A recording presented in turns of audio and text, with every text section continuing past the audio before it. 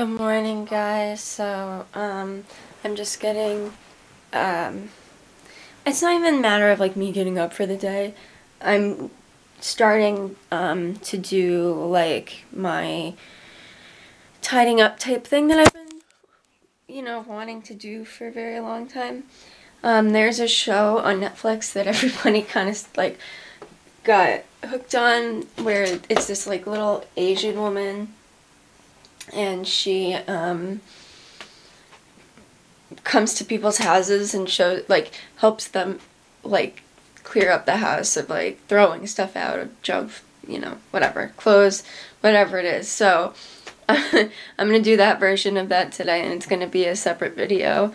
But other than that, not really much is gonna go on. I'm just gonna take some, like, before videos, and the only thing I really want to get to today is my clothes. But so yeah, good morning, guys. Okay, so I've gotten a little bit sick right as I was beginning to start taking everything out and everything, so I actually laid down in my parents' bed because their room is darker because they're curtains, for probably a little over an hour.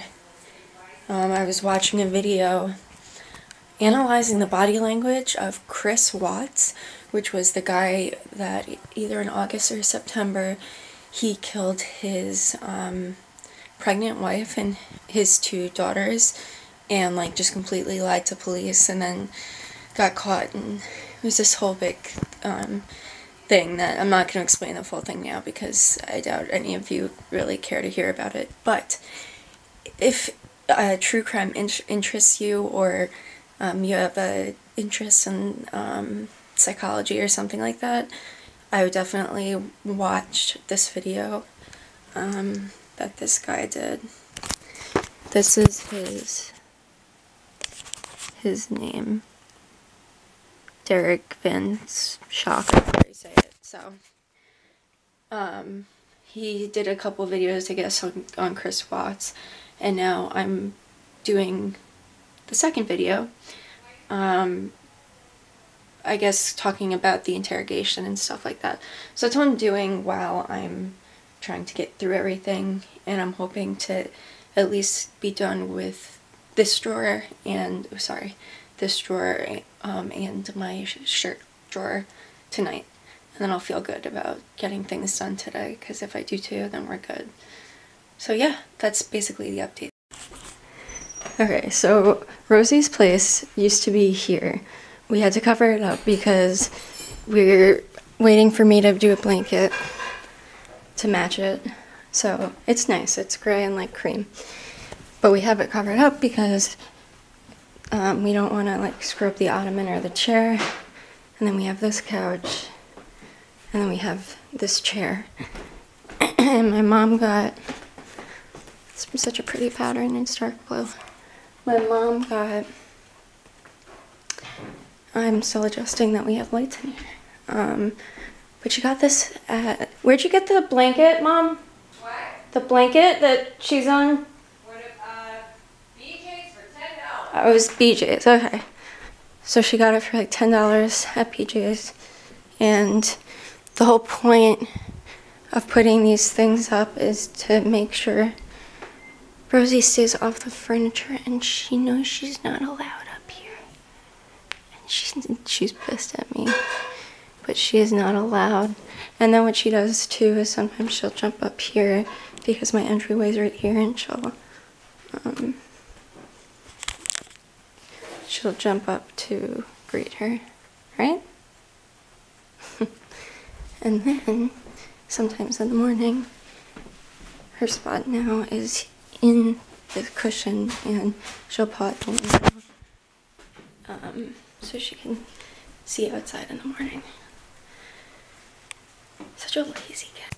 Alright, so I'm gonna close out, like, vlog, whatever this was, today's storytime vlog, by saying that while I was looking through things, I found, it's folded the wrong way.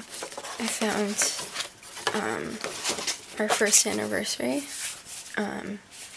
I kept the the paper he gave me, or the card, and I speak Spanish and I understand Spanish, but it's more like I understand the concepts of what's going on, not necessarily, you know, like little details I don't remember and stuff like that.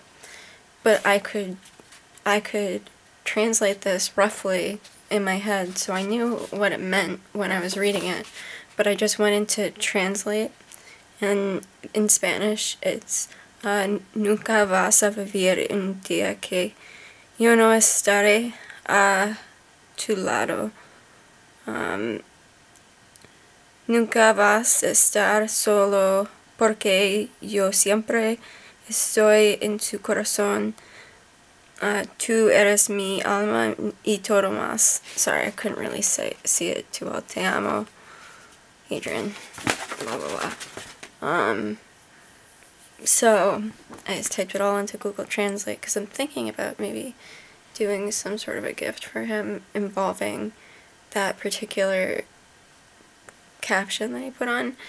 It said, so direct translate is, "You will never live a day that I'll never be by your side.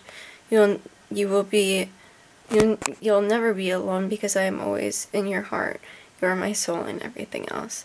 So I thought that was really sweet, and that's almost 4 years ago, or 3 years ago since that happened, so that's crazy. Yeah, so I'm gonna halt right now on the cleanup, and we'll resume tomorrow and do at least shirts tomorrow, so some stuff like on the floor so I could just get into bed. Yeah, the usual. And yeah, I'll see you guys tomorrow. Thanks for watching. Sad story time, I know, but I really hope that you guys, I'm